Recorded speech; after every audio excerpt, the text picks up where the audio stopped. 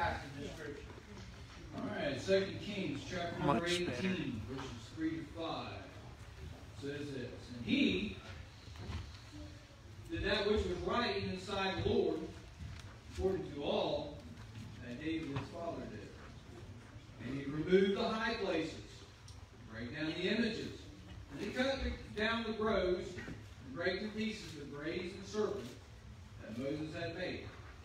And to this day, for to those days, the children of Israel did burn incense to it, and they called it Neheshtan. And he trusted the Lord God of Israel, but after him was none like him among all the kings of Judah, nor any that were before him. Amen. Yes. Thank you.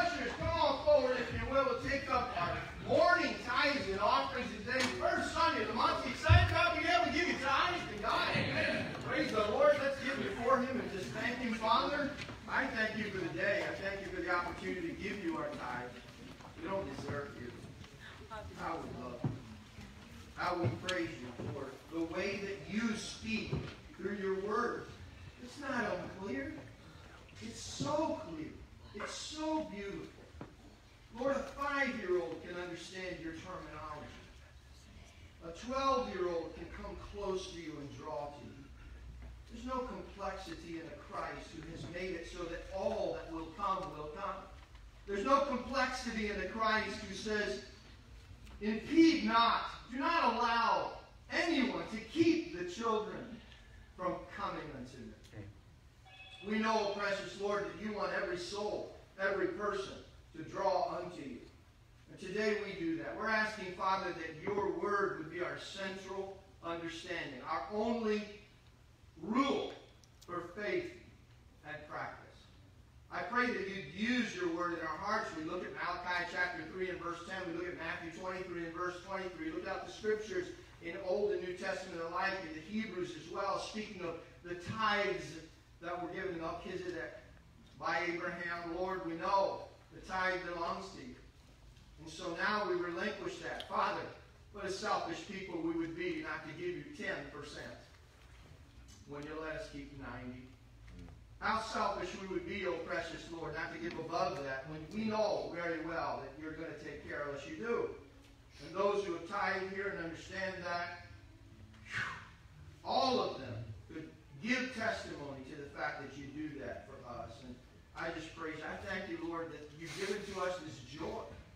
You said, dear Lord, that we give according to what your Holy Spirit impresses upon our heart.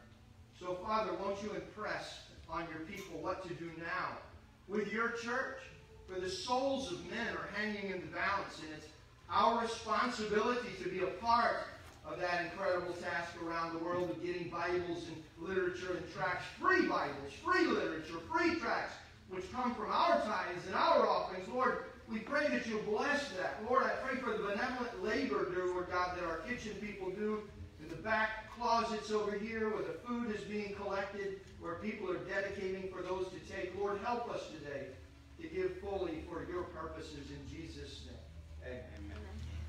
Amen.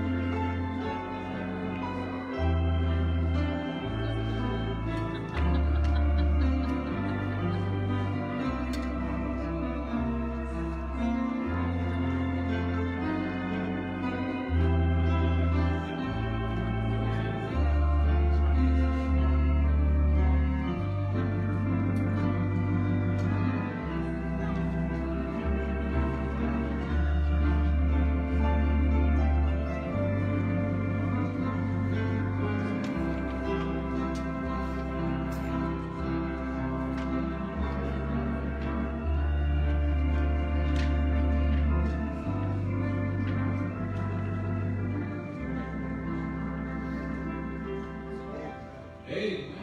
Man, I love to hear Miss Holly and Miss Pastor. Hey. How many of you miss Miss Holly? Hey. Hey, keep on praying for Brother Al. He's still losing blood. And they're not sure why. He's in the hospital. I know many of you have been praying every Wednesday night during this time of August as they've been away. And now that she's back, boy, she's central in our thoughts, of course, and has been. Keep praying for Al and for Miss Holly and her particular health needs as well. Amen. Let's all stand. Grab your handbook. If you want, 613. All your green light. 613. The first stanza. That's it.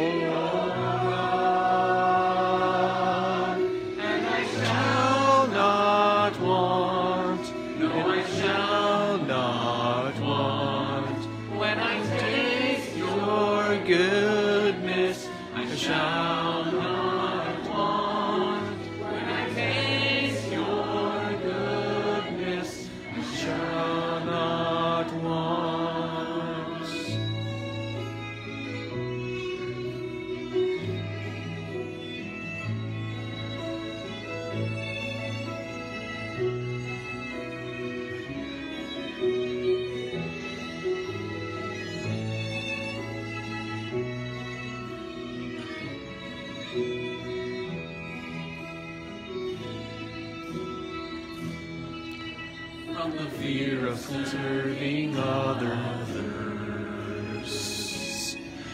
from the fear of death or trial,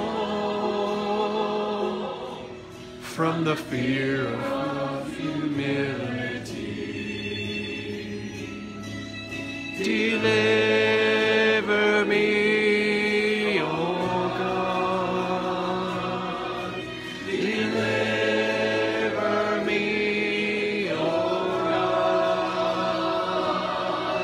and I shall not want, no, I shall not want, when I take your goodness, I shall not want, no, I shall not want, no, I shall not want, when I taste your goodness, I shall not want, when your goodness, I shall not want.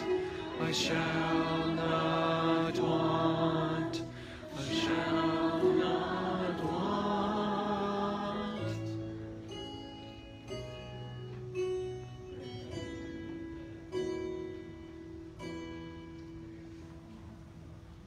Have a seat, dear ones. Thank you, Brother Ken, for guiding us in the special music today.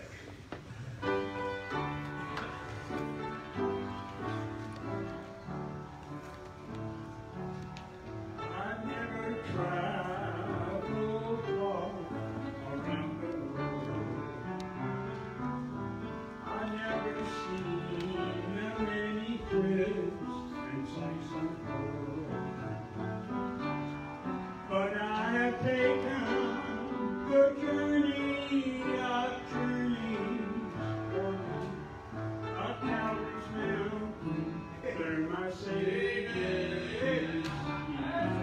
Praise the Lord, yeah. I've been to Calvary. I can say I've seen the Lord. I've been to Calvary through the witness of His word. He said Calvary were thrills in life. I'm sorry. It's okay. When we started, I got lost. Right from there. What a thrill is it? Just to What a thrill my Savior is mine. I walked the Calvary road where Jesus trod. I saw Him hanging there, the Son of God. With tear-stained eyes, I knelt and prayed, Jesus, hear my plea.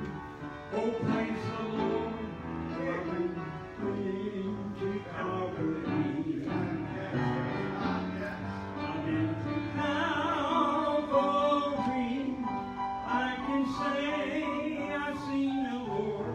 I've been to Calvary through the witness of His word. He said Calvary, what a thrill of love divine. Just to know, just to feel that the Savior is mine. Yes, sir.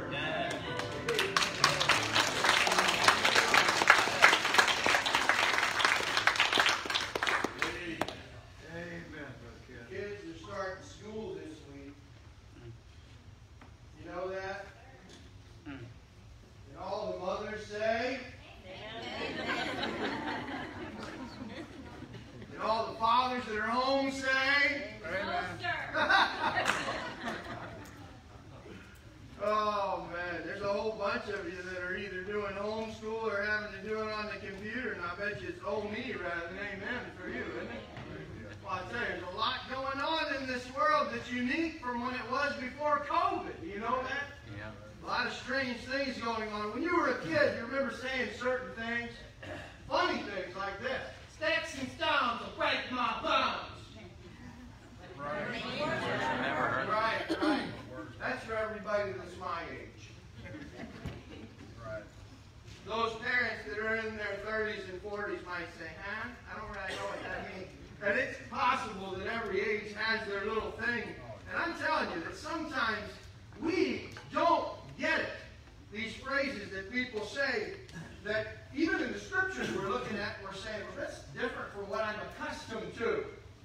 It doesn't matter what it is we're accustomed to. The solidity of the Word of God brings us to one thought, and that is this. Live, if you're a Christian now, this is possible. If you're not, it just simply isn't. But live submissive to the Holy Spirit of God. Amen. Amen. That's right. Live submissive to the Holy Spirit of God. Now, how do you do that? Well, the Word of God tells us what the armor of the Spirit is, and it comes to the sword, and what does it say about the sword? the sword of the Spirit, which is the Word of God. Amen.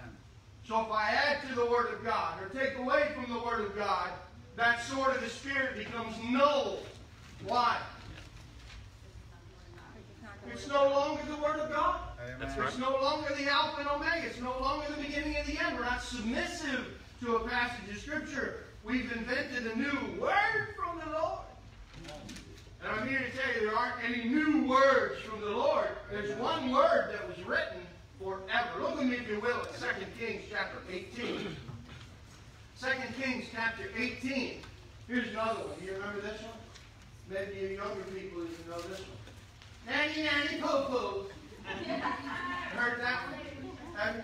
Do your kids still do that? Oh, no? See, they're completely different. Kids today are like, yes, they're very sweet. I appreciate your company. Is that what? Are you laughing, Ken? Certainly. Is that how it is? Kids have developed, right? We're past the bullying in the world. Oh, yeah, right. I wish we were. Hezekiah got bullied, you guys. He got bullied. You're going to see that in this passage of Scripture. But Hezekiah, interestingly enough, what a man. What a man. Look with me, if you will, at verse 3. Hezekiah 18 and verse 3. And he did that which was right, part of 2 Kings chapter 18 and verse 3 about Hezekiah. He did that which was right in the sight of the Lord, according to all that David, his father, did. I'm sorry, dear one. 2 Kings 18 and verse 3. It is about Hezekiah. I like this phrase. Tell me if you don't like this phrase. Say it with me. According to all that David, his father, did. Now that's important, isn't it? To do what your parents would do. To do what those that are before you would do. To do what those that are examples would have done. But it's even better to do better than they did. Tell me if that's not the case.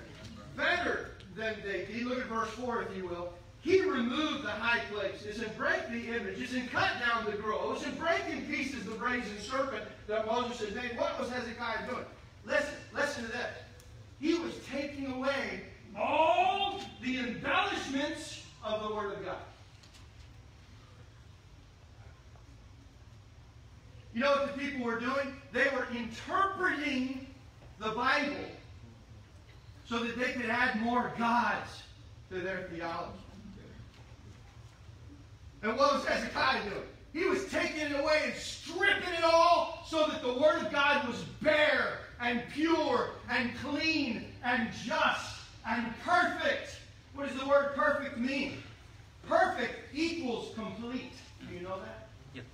Perfect equals complete. So if the Bible is complete, how many words of God still need to be added to it? 0.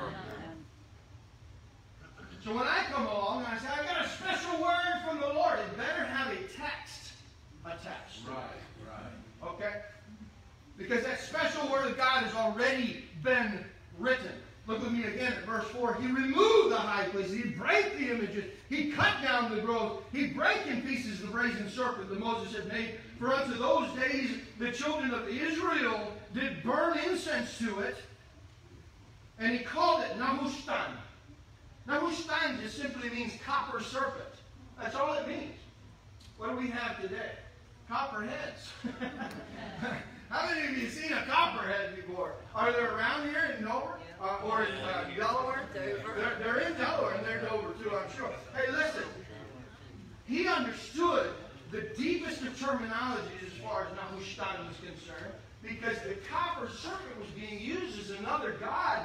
Copper serpent is a way of saying incomplete. It's a way of saying, let me add another religion, another language, another idea. Read verse 5 with me. You ready? He trusted in the Lord God of Israel, so that after him was none like him among all the kings of Judah, nor any that were before him. What a thing to be said. Yes. What a thing to be said. Not first, Hezekiah did what his daddy did. And second, he did better than his daddy did. Amen. The question is, have you done as well as your daddy has with the Lord? And then, have you gone on from that point to do better than any that were before you? You remember when you were a kid in school? How many of you have some memories of your teachers? You remember their teachers? Okay, so somebody tell me a story about one of your teachers. Yes, go ahead. I'm sure you still remember there, Jimmy. My 5th grade teacher, I barely remember this. 5th grade, well, I barely remember this moment. How long ago was it? A few months ago, right? Last school year. Yeah, okay. Sure, go ahead. Well,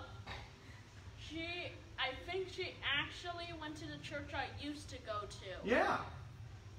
And so that was a precious memory for you to know that your teacher was actually attending school. Somebody else, a precious memory you got in school from your teacher or something that went on. Go ahead, Matt.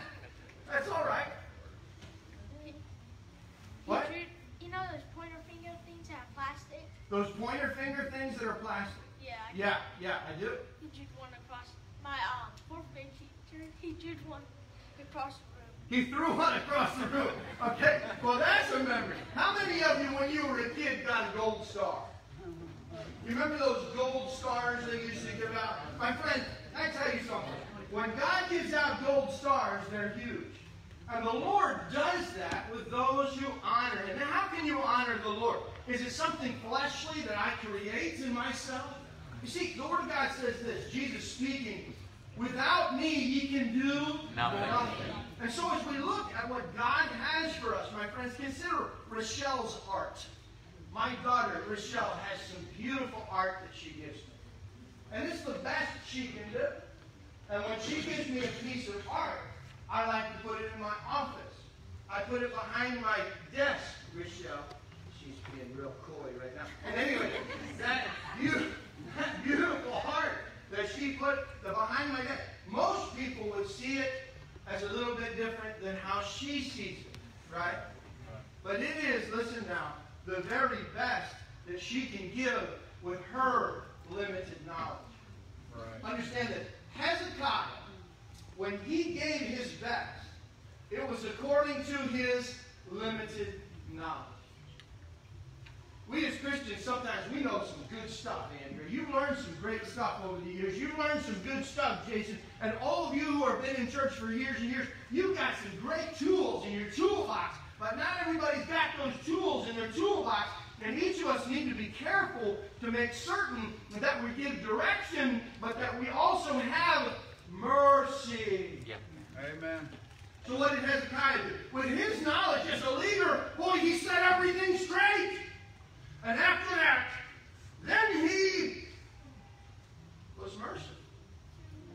He understood where people were coming from. He understood they needed to come along with him in verse 7. And the Lord was with him. And he prospered with whosoever he went forth. And listen to this.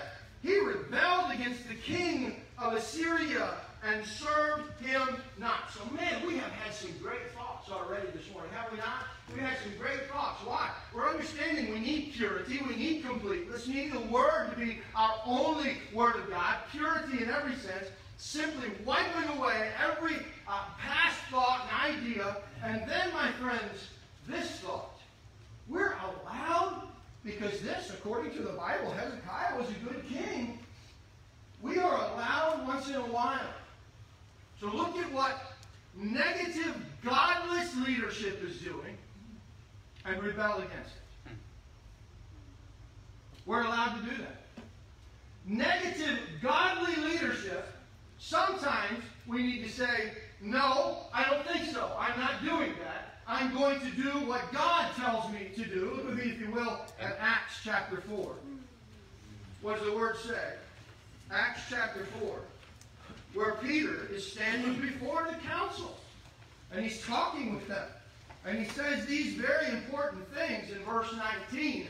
Acts chapter 4 and verse 19. But Peter and John answered and said unto them, whether it be right in the sight of God to hearken unto you, more than unto God, judge you. Amen. Who are we to listen to before we listen to President Trump? God. God. Who are we to listen to before we allow ourselves some kind of liberty that Congress has written into law? God. Whether there be something that is outside of the parameters of God or not, my friends, we have to review in our mind, pray about that thing, and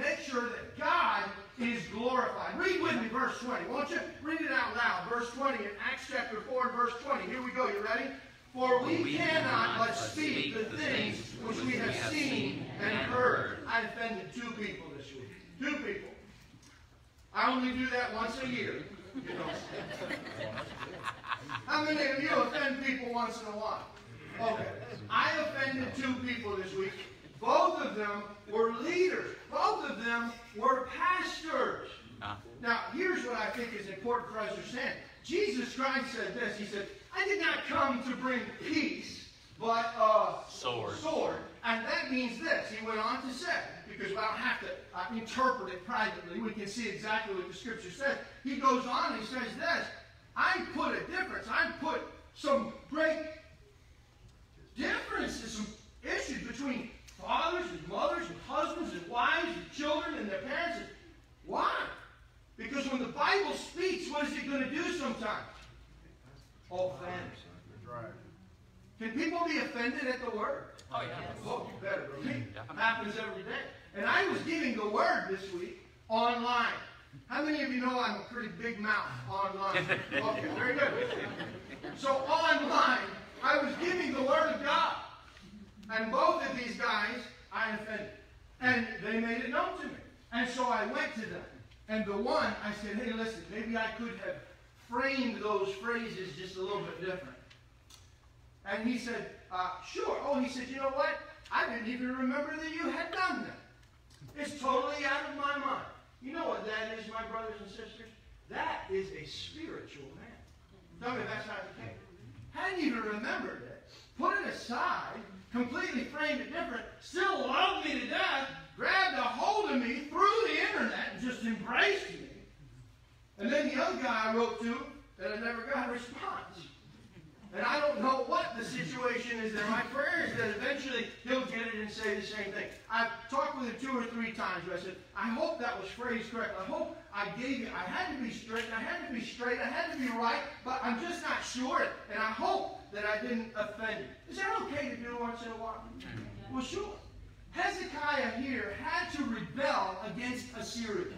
He had to. In his mind and heart, this was what the right thing was to do. And he also fought against the Philistines. Read in verse 8 with me. Ready? Here we go. And he smote the Philistines, even unto Gaza, and the borders thereof, from the tower of watchmen to fenced cities. Okay, so what are we going to learn from these 2 passages of Scripture? Verses 7 and 8 of 2 Kings 18. People are saying to me today as a Christian, when it comes to defending your liberty, just stand on a mountaintop and pray to Jesus. And it'll all be okay. And I'm looking at the Word of God and I'm saying, are there times you and I ought to be called to action? Yes. I think so. Now, I'm not advocating for you to go get your AK-47, okay? Whatever these things are. I'm not advocating for that. I'm just saying, in a spiritual sense, fight the good fight of faith. Go and tell people about Christ, whether they like it or not. On the internet, you saw also, will it be necessary for bloodshed? I didn't mean for us to shed blood. I mean, there may be some of us who have to be martyrs for the cause of Christ. It may be that we have to stand up as Peter did before the council and say, it does not matter to me how you feel, what you think, what you consider. I believe God is right, and I will follow him no matter what. Have you had to do that at one point or another? Do you think we might have to do that? How many of you are ready to do that? Praise the Lord. And I'm going to tell you something, starting with Ryan up here and all the way back, from my limited knowledge of you, let's put it that way, I believe it. I believe it. Because some of you will not be quiet. You will not sit down. Amen. You will not sit and say,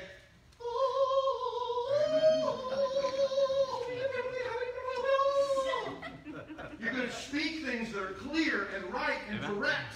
And you do things without liturgy, without orthodoxy. You just simply speak the truth in love, but you speak it. Amen. I love the way some of you evangelize. Going through, man, I have to set times for myself because I forget to do it. How many of you sometimes forget to evangelize? Be honest now. How many of you this week gave the full plan of salvation to someone? Slip your hand up if you gave the full plan. It's difficult sometimes to remember to do it. And I have a hard time doing that sometimes. But some of you will go to Walmart. And they're like, Mama, she just always was so natural at this. Just talk to the teller. Oh, Jesus loves you. Here, let me get, and talk to them. And I'd be like, Mom, this is embarrassing. Come on. Why are you doing this? Everybody at 11 years old kind of does that. Everything Mom and Dad does is wrong. Everything. And some of you are like, I don't do that. Well, I'm sorry. I'm just a bad person, I guess. Verse 9 now. Look with me. What are you doing over there, Mark? What is this? Okay, yes. He's talking about Jack over here. I see. Anyway, he's going, Jack. Verse 9. We're starting a fight here this morning. Come on. Verse 9. It came to pass in the 4th year of King Hezekiah, which was the 7th year of Hoshea, son of Eli, king of Israel, that Shalmaneser, king of Assyria, came up against Samaria and besieged it. Israel, my friends, remember this now, okay, is different from Judah. And Israel gets attacked, and before long, everyone's seeing it. Now, this is what we're talking about when we talk about bullying, okay? You guys in school, how many of you were bullied in school? Okay, I was. I'll never forget Michael Robinson. If you're watching, Michael, I'm telling you, man. You messed me up, man. And these people know it. You ruined me for life. Anyway. Way up in New Hampshire. Go Tigers, Newport, New Hampshire. You remember Michael Robinson? No. You don't? I never told you about him. At the end of 3 years, this guy comes up and he bullies not just Israel, but also Judah. And Judah was the land that Hezekiah was king of. And now Judah's scared to death. Hezekiah's scared. He's shaken. He's thinking through this thing. He's concerned. If you're looking at verse 14, it says, Hezekiah, king of Judah, sent to the king of Assyria to Lachish, saying, I'm offended. I'm sorry I rebelled. He's concerned here, and return from me. He said, that which thou puttest on me I will bear. And the king of Assyria appointed as Hezekiah, king of Judah, 300 talents of silver and 30 talents of gold. What would you do? What would you do if somebody came to stick you up? You know what a stick-up is, don't you? It's an old-fashioned term for putting a gun in your face and taking all your stuff. It's a stick-up. You know what a mugging is, right? Somebody comes to mug you and you've got a gun in your face. And they say, give me all your money. What are you going to do? Give it money. You are? Yeah. I don't have any. I'm glad some of you would. I'll probably fight it. No, I probably wouldn't. Are we guilty sometimes of snap judgments, though? What's the first thing I should do, Dad? Just hand over the wallet. Or take all my clothes off and everything, give it to him. Take my tie off. Give it my, I don't know. I'll give him my microphone. He can use my microphone.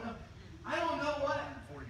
But when stuff, Ricky, listen, when stuff like that happens, we tend to do snap judgment. Now, can somebody do that to you in essence that you owe in some rent? That you owe in a business situation? You know what we often do when we're in trouble? We execute snap judgments. How many of you have judged like that? You say, oh, this is the way it is. And we just start off and, man, here's what you see Hezekiah doing. I'll give you all my gold. I'll give you the temple. I'll give you everything. I'll do it all. My friends, before God, take a second and do what? Let me do that again. I want to catch you off guard. Before God, before I do anything, what should I do? Right. Yes. Take a second. So that second could mean my life. That's why you need to pray.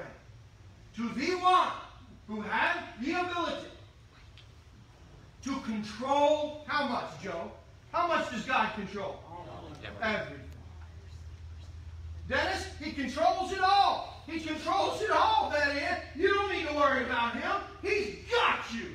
He's got all things under His control. Tell me if that's not the case. Now look with me at verse 17. Read it out. You ready? Here we go. Just read it out loud. And the king of Assyria sent Tartan and Rabsaris and Rabshakeh from Lachish to King Hezekiah with a great host against Jerusalem. And they went up and came to Jerusalem, and then when they were come up, they came and stood by the conduit of the upper pool, which is in the highway of field. This is like standing in front of Town Hall in Seaford. And everybody seems to come through that artery. And all these people are coming through, and they're seeing what's going on. Ooh, ooh. Sennacherib, oh, the big Assyrian people, oh, they're here. Oh, the meanies, oh, they're after us. Oh. And what do? Well, if you'll go through this, I'm not going to read every verse, but you'll see that they actually speak to the people in their language, and they make it known to everyone there, you are in trouble. Scaring them to death. And of course, Hezekiah is already shaking in his boots. Look at me at verse 22. This is what they say to them. If ye say unto me, we trust in the Lord our God, is not that he whose high places and whose altars Hezekiah hath taken away, and hath said to Judah and Jerusalem, ye shall worship before this altar in Jerusalem? What are the Assyrians doing here? They're interpreting the actions and words of Hezekiah in a way that it wasn't meant to be interpreted. What was Hezekiah doing? Purifying what God had said and taking away all of the additions. That's why Revelation 22 and verse 18 was written in the Bible. Sarah, put that up, will you? Revelation 22 and verse 18. Revelation 22 and verse 18. The Word of God tells us that we're not to take away or add to the Word of God. Revelation chapter 18, Revelation chapter 18 and verse 22, for I testify unto every man that heareth the words of the prophecy of this book. If any man shall add unto these things, God shall add unto him the plagues that are written in this book. What was Hezekiah trying to do? He was seeking to purify the ways of God. Look at verse 23 now. Do people ignore and sideline God's true word? Do people ignore and sideline God's true word? I had an atheist lady on the Seaford Blades Talk Network. Again, my friends, I'm not trying to get you to go there because it's just a lot of really unique people, we'll put it that way, that have gathered together and sought to fight a lot of very conservative, godly people. I believe Seaford is, what we see actually in the statistics is that Seaford is the most conservative city in Delaware. Dover is third. Believe it or not, they're third most conservative. Seaford is first in the conservative. It means that 72% of Seaford voted conservative in the last election. 72%. Now, what we're seeing in this talk group is a completely different group of people. A very small percentage of our area that are trying to grow. And they're yelling out to me that you get a hold of a guy that preaches in the street, some nut, I don't know who it is, some crazy guy that actually preaches with a megaphone in the street. You ever heard anything like that? Crazy people, crazy people. Who would do that? Who would do that? Oh, yeah. And so they listened to my messages. And they saw the way that we presented the gospel. And one thing that was said, interestingly enough, was, we can't fault you on your love. What a commentary. You're speaking out. You're talking loudly. You're expressing your views in maybe a way we wouldn't. But one thing we can't fault you on is that you are loving people. Friends, that's what's got to come through in your correctness. All right? in the way that you correct, in the way that you behave, in the things that you say and do. Oh, may God help us to be that kind of holy. That's what Hezekiah was. Look at verse 30 now. Get your Bible and look at verse 30. He says this, and this is what these enemies of God are always saying. Don't let Hezekiah make you trust in the Lord, saying the Lord will surely deliver us, and this city shall not be delivered into the hand of the king of Assyria. Hearken not to Hezekiah, for thus saith the king of Assyria, make an agreement with me by a present, and come out to me, and then eat ye every man his own vineyard, every one his own fig tree, drink ye every one the waters of his cistern. You know, last night, my wife and I were in bed, and as we laid there, we heard this. There was Jack outside. No, I'm just kidding. It was Sasha coming up to the end of the bed, and we heard this. And Barbara, every so often, I mean, this happens like once every, I don't know, day. No, every so often, she'll say, "You want to come up here, Sasha?" Oh my, that is the wrong thing to say. It's just like, whoa! I'm here! And I know you love me. Rub my belly. That's Sasha for you. So we start rubbing. How many times do we come unto the Lord and we say to him, "Oh God, I don't know what to do. I need you to take care of me. I need you to rub my belly. I don't need to say anything. I don't have a whole lot to put before you, but I need you to take care of things. God, make everything all right." You know what he does? He tells us in his word that those have decided to take the purity of the word of God and not add to it or subtract from it. He heareth their prayers.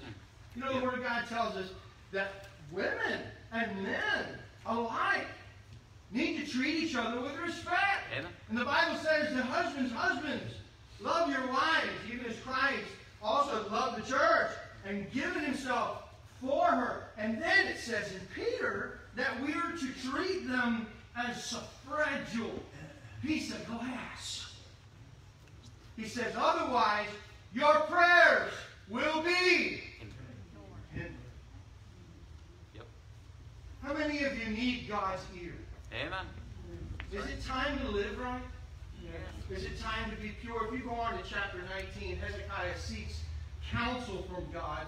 And by the time he gets to verse 14, Hezekiah received the letter at the hand of the messengers, and he reads it. Hezekiah went up into the house of the Lord and spread it before God. And Hezekiah prayed before the Lord and said, "O Lord God, Israel, which dwelleth between the cherubims, thou art the God, even thou alone, in all the kingdoms of the earth. Thou hast made heaven and earth. Lord, bow down thine ear and hear me, O God. O Lord, thine eyes see, hear the words of Sennacherib, which has sent him to reproach the living God. Of a truth, Lord, the kings of Assyria have destroyed the nations of their lands and have cast their gods into the fire. For they were no gods, but the work of men's hands, and wood and stone. Therefore they have destroyed them. Now, therefore, O Lord our God, I beseech thee, save thou us out of his hand, that all the kingdoms of the earth may know that thou art the Lord, even thou only."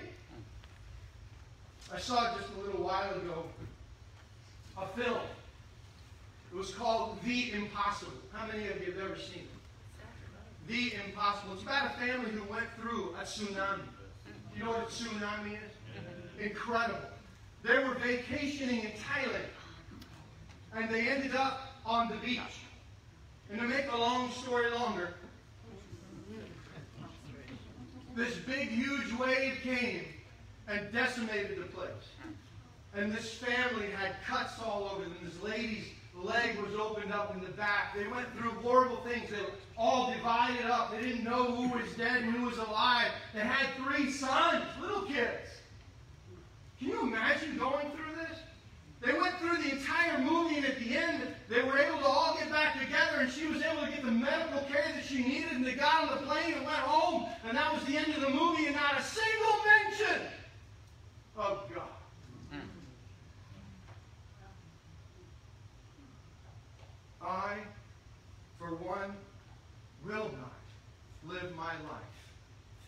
I'm owed security. That's right. My God has mercifully and graciously treated me with the deepest of love, to the point where he stretched out his arms on an old rugged cross. Amen. And he took the punishment of my sin. I don't deserve that. But the way I can tell him, I know I don't deserve it, is simply to say, Lord, I'll give you my heart. I know you did this for me. Would you bow your heads and close your eyes? Christians, what are you adding to the Word of God? What are you taking away from the Word of God? Applications are thousands per verse, but interpretation is